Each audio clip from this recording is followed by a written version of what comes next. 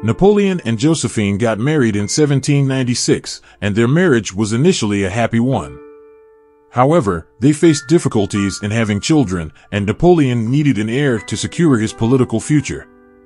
In 1804, the Napoleonic Code was introduced, which codified French civil law and included provisions regarding divorce. Despite the provisions in the Napoleonic Code, which allowed for divorce on specific grounds, Napoleon decided to divorce Joséphine in 1809. The main reason for the divorce was Josephine's inability to produce an heir, as Napoleon desired a legitimate successor to ensure the stability of his empire. The divorce was a mutual agreement between Napoleon and Joséphine, who wanted to protect each other's interests and maintain a cordial relationship. Although Joséphine agreed to the divorce, it was ultimately Napoleon who initiated the process.